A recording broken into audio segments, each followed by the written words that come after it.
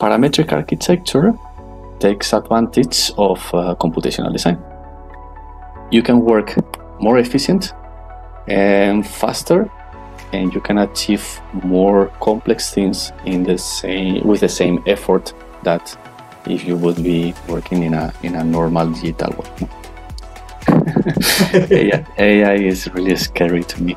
In a couple of months, the same software or similar software will make a video going inside of the building, and so. And in 6 months more, you will ask the AI to fit the model into the regulation for this city and for gravity and loads and everything. So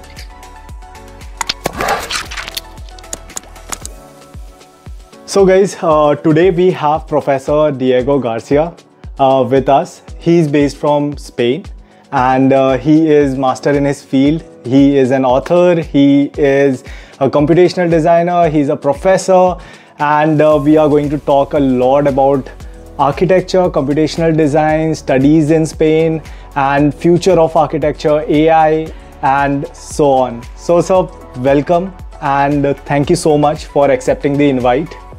Thanks to you, Sarans, for the invitation. I'm really happy to share some knowledge, if possible, with you and your followers. And I really appreciate the interest from so far. Now you're established at Canada, so thanks to you, really. So it's all my pleasure. And again, I would like you to tell our audience something about you so that they get to hear from you.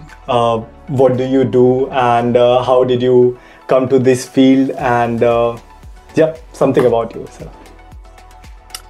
Well, I studied architecture in a traditional way, let's say, here in Spain, and but I started to figure out that there was something missing when I did my final thesis, and I was lacking the tools to express the projects that I wanted to do. Then I won a competition. It's a national competition where it's like a kind of a grant that gives you like some money to go to a famous architecture practice in the world. And so I chose Dominique Perrault, that is a famous architect at Paris, and there it was the first time that I saw something different. I mean, this type of architecture, it was at the highest level. It was in competitions with others as Norman Foster, Zaha Hadid, and so on. And obviously the software that they were using there, it was different to what we were accustomed at my studies. And there I learned about rhinoceros. And then I started to become super interested in this type of a little more advanced design. I found it was 2008 when I found a master course in biodigital architecture that it was unique almost in the world in Barcelona, and I enrolled directly in that master. I said, this is for me, no? And there, that was super interesting to learn about nature, how nature creates geometry, what are the form-finding principles and self-organization principles under this type of geometry. And also we're combining theory with practice. So we had access to 3-axis milling machines, 3D printers, and it was shocking to me somehow. It was like, wow, we need to apply this into architecture now. And so then the famous crisis, the financial crisis from 2008, 2009 came. And there was no work for anyone. I mean, you could apply to any architectural office or practice, and they were saying, your CV could be super interesting, but I'm sorry, we're trying to remove people from the office because we have no work. And so I was talking with my colleague Sergio, and he was working at New York at that time, and he was coming to Spain. And we decided to do something different, because to do something like self-employment. No? And we bought like a large size milling machine, 3-axis milling machine, and we established a company in Madrid. none of us was from Madrid, but we thought that was like there were like more opportunities to get job and do things in Madrid than in a smaller city, and it was quite interesting to see how people didn't know that much about the possibilities, but they were starting to engage on that. And then we started to do a lot of workshops and courses on Rhino, parametric design. We started teaching in several universities. It was, at that moment, it was too much. We were maybe at the same time in 4 years, have to quit and select only a couple of them to go on. But after that, let's say that we had the opportunity to become experts in this kind of fields. No? Wow. So you had your own journey and like something odd made you choose this path. Like for me, for example, COVID, when COVID hit, I started looking for better opportunity. What should I do next? And then I landed up into BIM. And right now I'm just into BIM industry.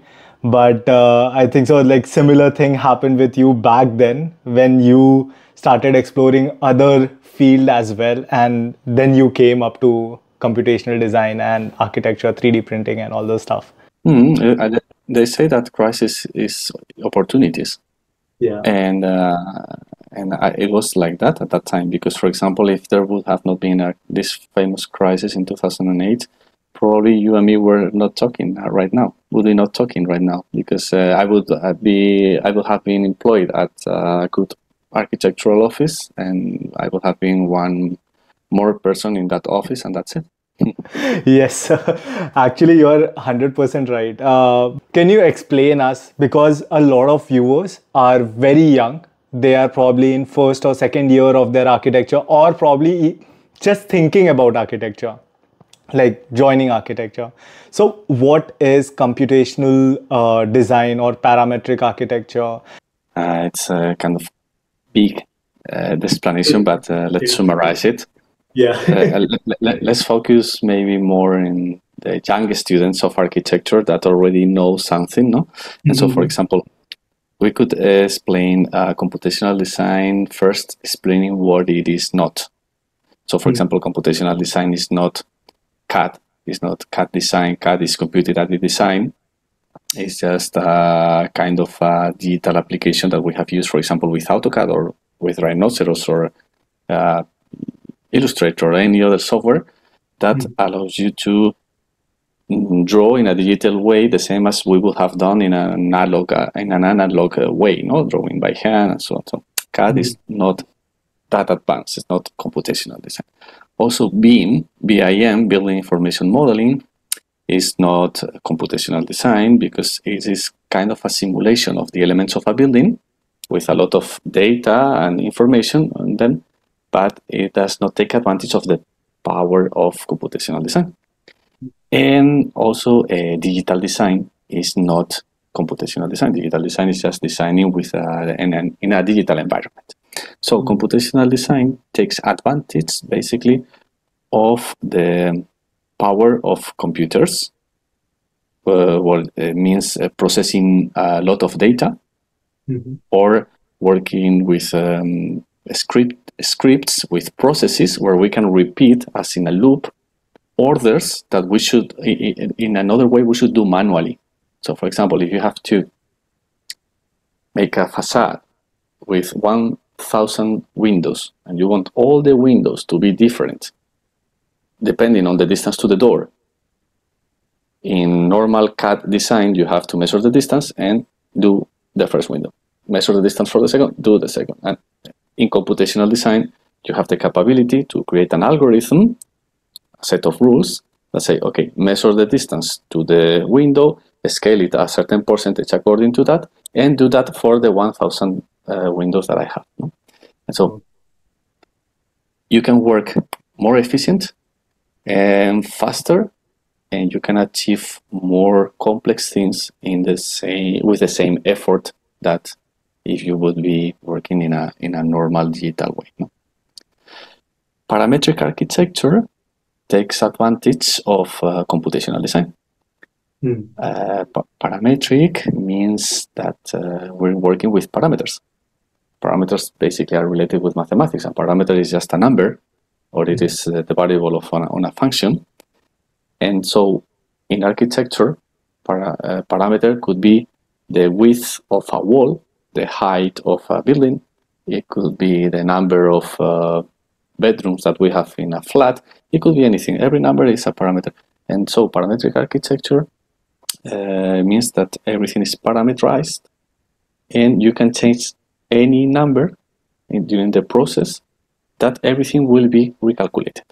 That means saving a lot of time, because when we're working with just CAD, any software that is just CAD, you do it, and sometimes when you arrive to a point where you realize that it is wrong, and you have to go back to the middle of the process, you have to undo, and then you have lost half of your night doing that. In parametric design, you see the whole process. You have like the history of your algorithm, the rules that create your design, and you can come to any parameter at any time that everything will be redone. So we're saving a lot of time. At the same time, we can deal with data. We can get data from an Excel file. We can get data from a web page. We can get data from the flow of pedestrians, the surroundings of the plot. We can use all that data also to create our building, our geometry, with some concepts as form finding or some others, self-organization. So we can talk about more complex things in general than just without computational design. Wow. So basically, computational design is generating algorithms to make models or 3D object or 3D asset, producing 3D assets by using algorithms. And parametric architecture is taking the help of computational design to generate these models, right? Into architecture. Yes, that's it. Yeah. Okay. So computational design can just deal with data for many purposes, interactivity or I don't know, whatever. But parametric architecture uses the computational design to create basically geometry for architecture. Okay. So my next question is, how can we, as like for example, I'm talking about myself first. I do have some experience into Revit, into a little bit in Grasshopper, Dynamo, and Rhinoceros as well. But I don't know where to start my journey into if I want to do parametric architecture or computational design. I don't know where one should start. What are the things that we should consider and how we should proceed ahead? Yeah. I could talk about my experience with Rhino and Grasshopper. That is my field. In that case, I would start with something you're interested on.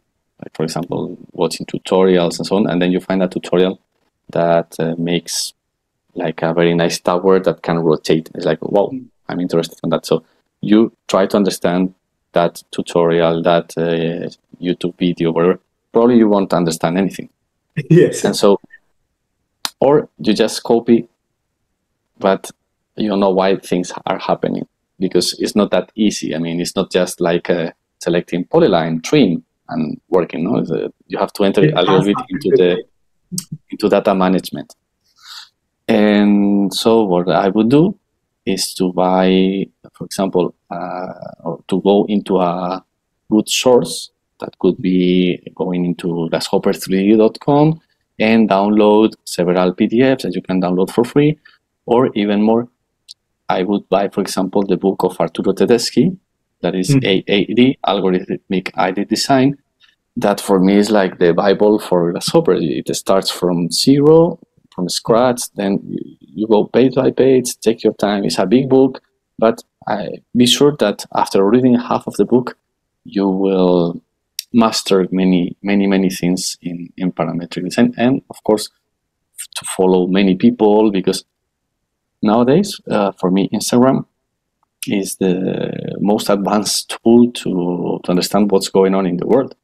Because if you go to the specialized magazines and so on, they go a step behind.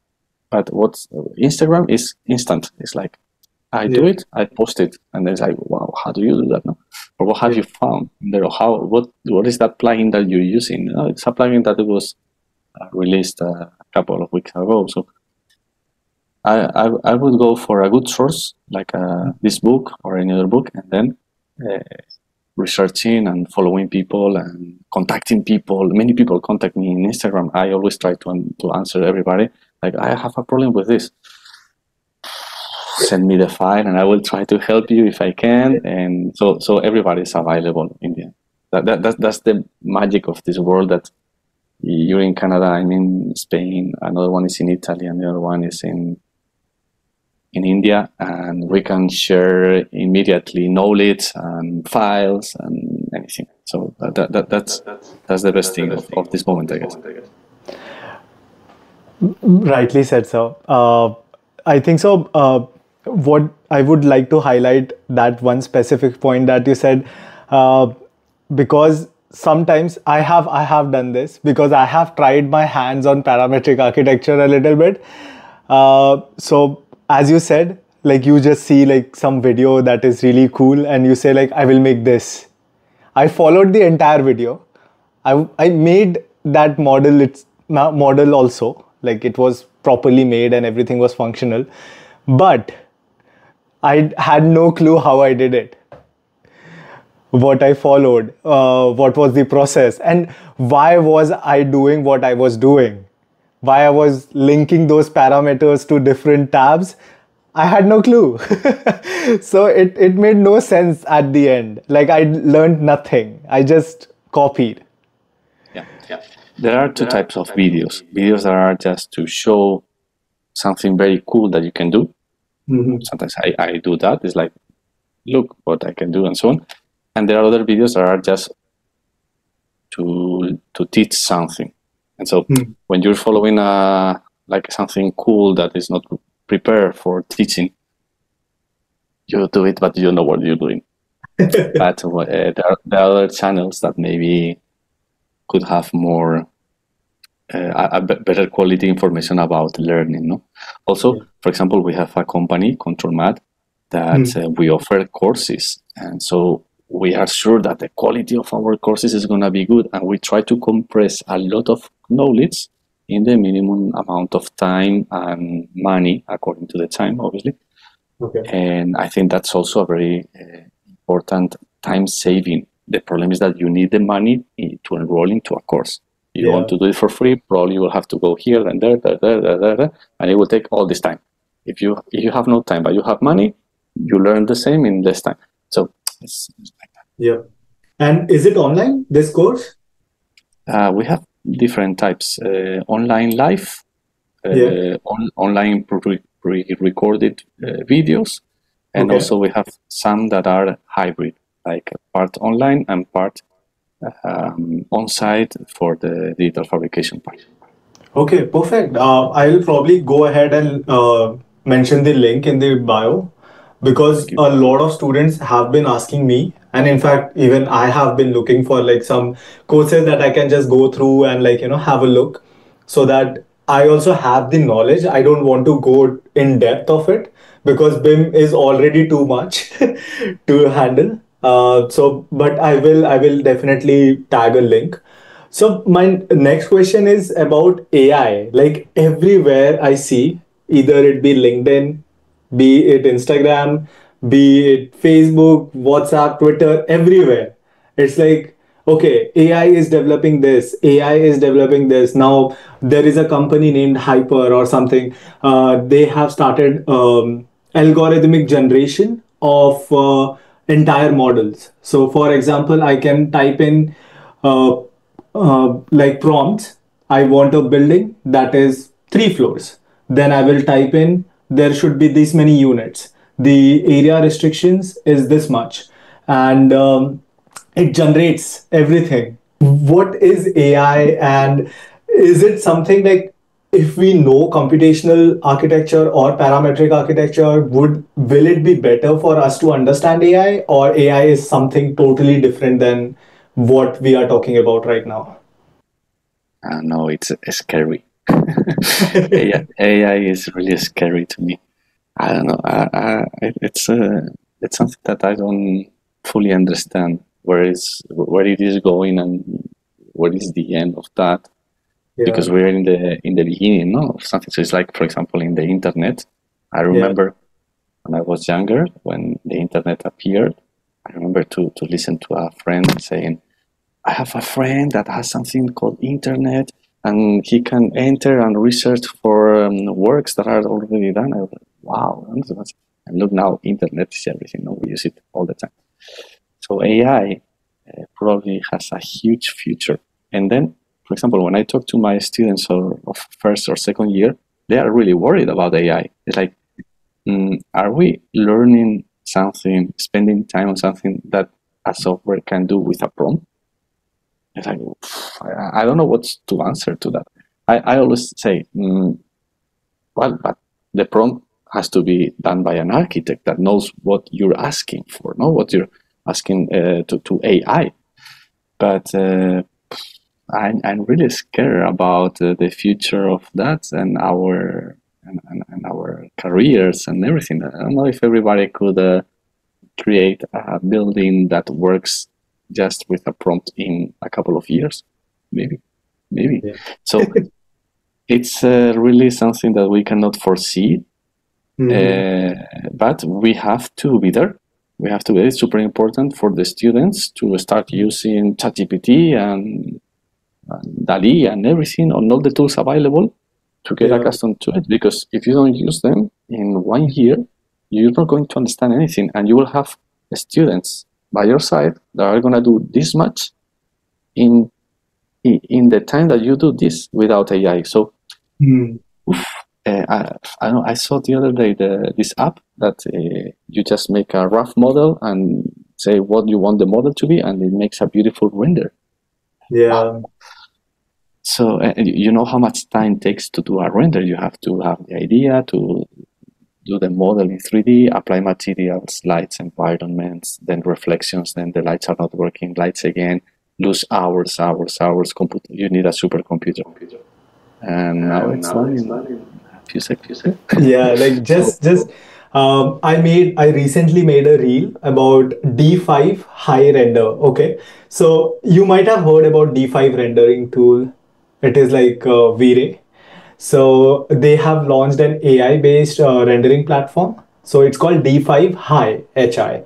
So you just take a screenshot of any model that you have made, and you upload that screenshot to that online server, and it generates a render based on your prompts. You can control how much you want the AI to alter with your model, how much material it can experiment with, and how much liberty you want to give the AI. If you say, like, I don't want it to alter the geometry, it won't touch your geometry. Your geometry will be the same, and it will produce the render. So I'm but like, in a couple of months, the same software or similar software will make a video going inside of the building, and so. And in 6 months more, you will ask the AI to have some to fit the model into the regulation for the city and for gravity and loads and everything. So, in the end, it's that's gonna be interesting. It's gonna be the interesting. day this happened. I think so. We will have to look for something else to do. The problem is that if the software fails and then you construct the building and it collapses, Hmm. who's the fault of? You as an architect, or the software, or the programmer? Because probably when you enter into the software, it will say that they don't want to know anything about problems, and you have to sign and accept and everything. No? I So in think the so. end, The I journey, think we have to learn. In the end, I think we will have yeah, to learn the architecture and everything and to AI together. I don't know. in AI, just maybe to double check the AI. I don't know, but we'll have to. So, coming to the more out of this AI topic, I wanted to ask you, as you are based in Spain, um, what do you think? Is Spain a good location for international students? Have you been seeing a lot of international students coming there to learn probably computational architecture, doing their masters of architecture, or what is the most trending thing that is going on over there in Spain in terms of further or post graduation studies? Yeah, there are many students.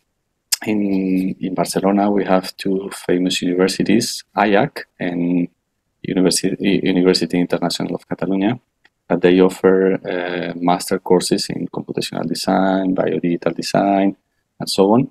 And also in Madrid, they are starting to be some master courses in advanced projects and so on that include a lot of parametric design. And as a small company, we have a master course of 4 months. We call it the master course because it's our largest course. It's not an official course from an university or something like that, but it is just 4 months focused every single day, 5 hours per day on Grasshopper. And believe me that we have students from all over the world, and they learn a lot of parametric design. That sometimes they use it, for example, to get the tools to go into another master course. Imagine that they are interested in landscape design, but they want to have all these tools to move into the master of landscape design to apply parametric design to landscape. Okay, is it easy to find jobs over there? Like, no. No. No. No. The two big cities here, Madrid and Barcelona, I think they have a lot of architects, designers, and so on. There are plenty of them, and the jobs are already filled with people. After that crisis, 2008, the crisis in Spain was larger. Mm-hmm. It was till 2012, maybe 2013, and so there is no much work yet. Yeah.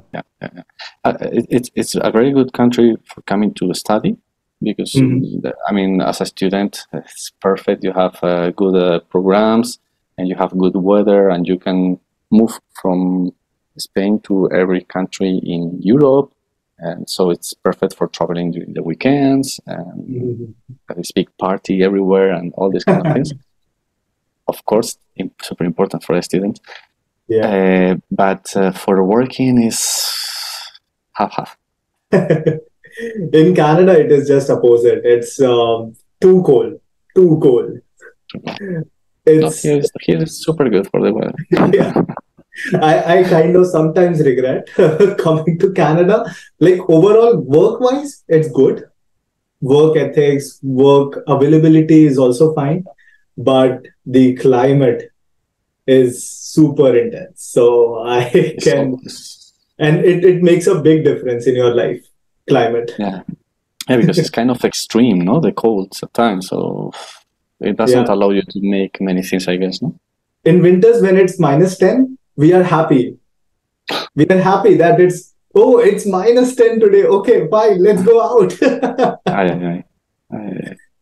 So my next question is, can we, because computational design and like parametric architecture, there are few major softwares that run into it, like Rhino, Grasshopper, and all these things. But is there a way to integrate BIM with parametric architecture? Can we get parametric model or parametric elements into BIM, and can we schedule it? Can we get quantities out of it? Can we basically use it for construction drawings as well? I'm not sure how it works. So guys, this was end of the part 1 of this podcast. I hope you enjoyed it. I hope you got to learn a lot from this. The part 2 will be out day after tomorrow, after the release of this podcast. And if you like this podcast, go ahead, hit a like and subscribe to my channel so that I can reach out to more people, more professors and more experts of this field to give some podcast, to share some knowledge with all of you sitting all around the world.